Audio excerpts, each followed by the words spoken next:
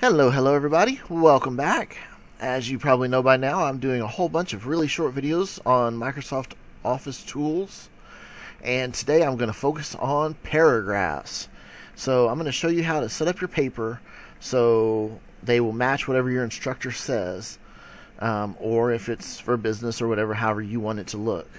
So if you look right here, I have the first few couple of paragraphs from the Declaration of Independence. That's what I've been using, and that's what I'm going to continue to use. So here we go. Look right here. I'm in the Home tab on Microsoft Word, and you notice that there's little sections here. This section says paragraph, and there's some paragraph commands here that we've already discussed. I already talked about left aligning, centering, and right aligning. I already talked about adding bullets and numbers. So now I'm going to talk about some of the more in-depth topics here. So the first thing I want to do is I want to highlight whatever I'm setting it up. So I'm going to highlight these two paragraphs. Now if this were a new paper, I wouldn't need to do all that if I had just started something new. But since I already have text on here, I have to highlight it in order to tell it what to apply these changes to. And look right down here at the bottom right of the paragraph section. Each one of these sections has this little arrow down here. And right here. So in the font section, if I click on this, I get more font tools. These are just the most popular font tools.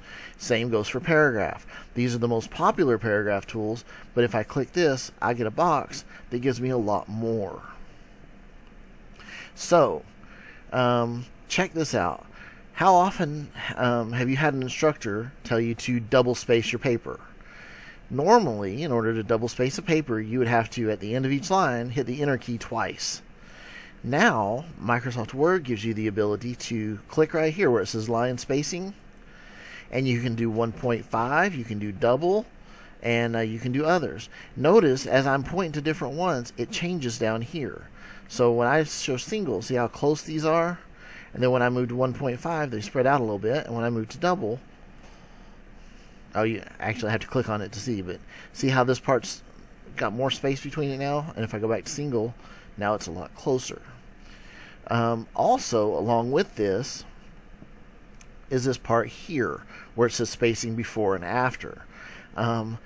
If I have a line, and I want a little bit of space before it, I could add some here. I could add to make it have a little bit of space before each line.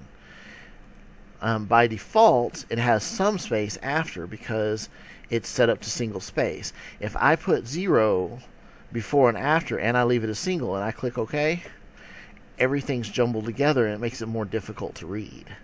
So by default, this is going to have something. So if I'm going to double space this paper, then I need to set this to 0 because otherwise it would double space and add this much after each one. See, when I double space it, see how much space there is here now?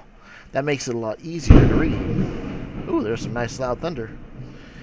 But on the other hand, oops, let me get out of here. I'm just going to highlight everything. If I were to come in, and I'm just going to tell it to double space everything.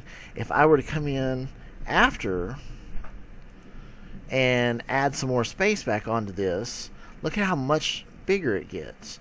And at this point it starts looking like you're trying to add space, which gets very obvious to your instructor, so you don't want to do that. So make sure these are to 0 and tell it to double space, and this is what your teacher's looking for when they tell you to double space your paper. Many business documents will also need to be double spaced, which is why people have you use double space so much. Especially legal documents and things like that. A lot of times they'll double space them. Sometimes they won't. Depends. Again, it's up to you as the person creating the documents. But there's also some other things you can do here. You could tell it to indent. See, this one says indent left and it says 0. Well, if I increase that, notice in my picture down here, this text is moving over. So if I wanted all of this text that I've got highlighted here to be over that far, that's how I would do it. I don't want to do that because I want it all aligned evenly on the left. So I put it back. But these are just a few of the commands that you can do and to help get your paper set up properly. So I hope you enjoyed it, and I look forward to seeing you in the next segment. Don't forget to subscribe to my YouTube channel. Alright, bye.